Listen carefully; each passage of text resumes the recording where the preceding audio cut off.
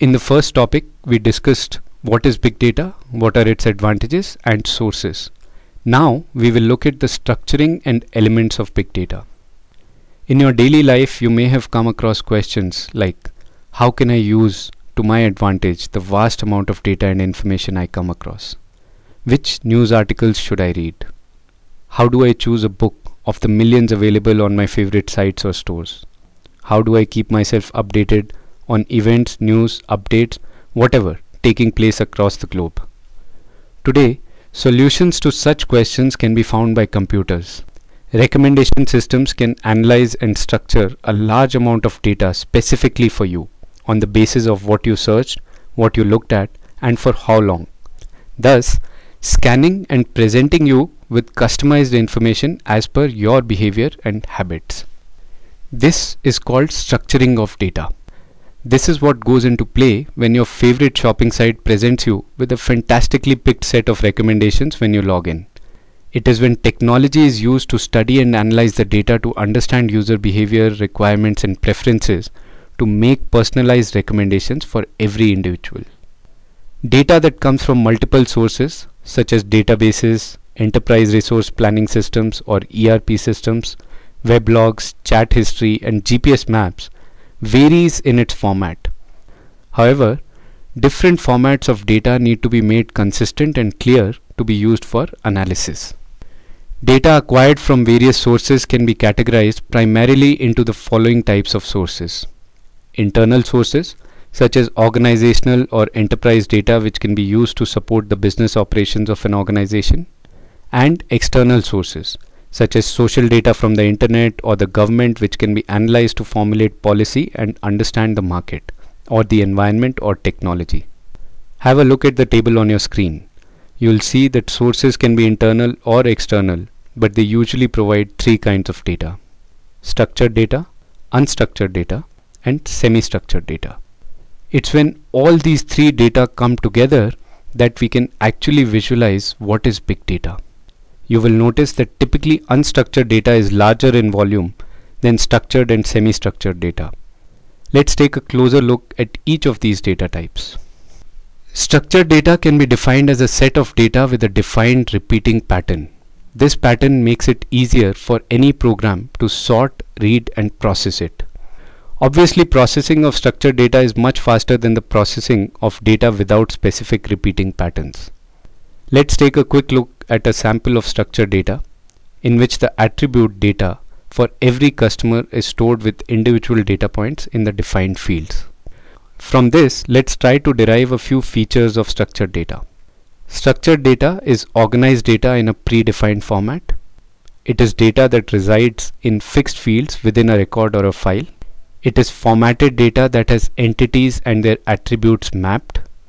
It is used to query and report against predetermined data types. Some sources of structured data include relational databases, flat files in record format, multidimensional databases, and legacy databases. Unstructured data is a set of data with a complex structure that might or might not have a repeating pattern. It consists typically of metadata, comprises inconsistent data, and consists of data in different formats such as emails, text, audio, video, or image files. Some sources for unstructured data include text internal to an organization, think of documents, logs, emails, etc., data from social media, and mobile data. A fantastic example of the usage of unstructured data is in supermarkets, where unstructured visual information from CCTV footage, like where customers halt, their behavior during a bottleneck, how they navigate through a store, is combined with structured data comprising bill counters and products to arrive at a complete data-driven picture of customer behavior. This can be used to create a better shopping experience for the customer and of course generate more sales for the store. About 80% of enterprise data consists of unstructured content. Unstructured systems typically have little or no predetermined form and provide users with a wide scope to structure data according to their choice. So it becomes the weapon of choice to gain considerable competitive corporate advantage and to also gain a more holistic, complete picture of future prospects. But clearly, because of its unstructured nature, there are some challenges. It is usually difficult and time consuming to make sense of unstructured data. It is usually difficult to combine and link unstructured data to more structured information to improve decisions and plans. There are cost additions in terms of the storage, wastage, and of course, there are cost implications of storing huge amounts of data. The table on your screen shows the results of a survey conducted to ascertain the challenges associated with unstructured data. The survey reveals that the volume of data is the biggest challenge, followed by the infrastructure requirement to manage this volume.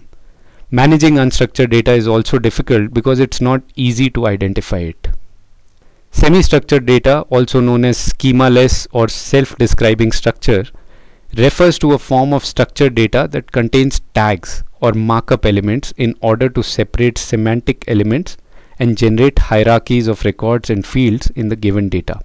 Such type of data does not follow proper structure of data models as in relation databases. To be organized, semi-structured data should be fed electronically from database systems, file systems, and through data exchange formats, including scientific data and XML or extensible markup language. XML enables data to have an elaborate and intricate structure that is significantly richer and comparatively complex.